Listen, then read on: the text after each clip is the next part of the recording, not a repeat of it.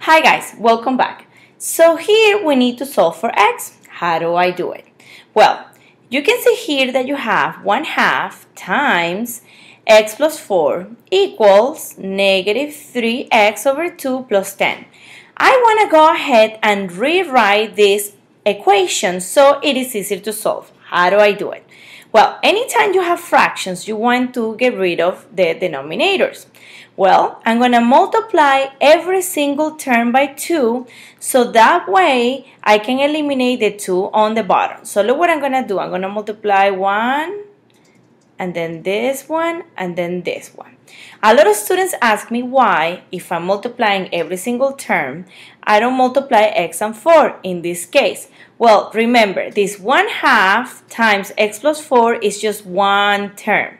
So that is the reason why this 2 is going to be covering all this. So look what's going to happen. This is going to be 2 times 1/2 is going to be the same if I had something like this, which is just 1. So basically this is going to eliminate and you're going to have x plus 4 equals, remember there's a 1 here, 2 times negative 3 divided by 2.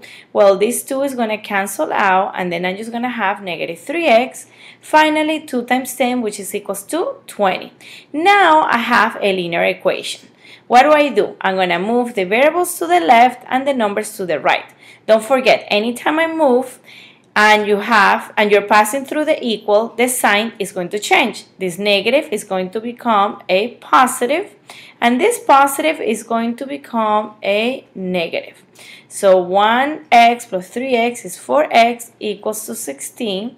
And finally, I divide, and I get that 16 over 4 is equals to 4, and that is my answer. Please don't forget to watch our other videos. Also remember, you can Skype with us, and also thanks so much for learning.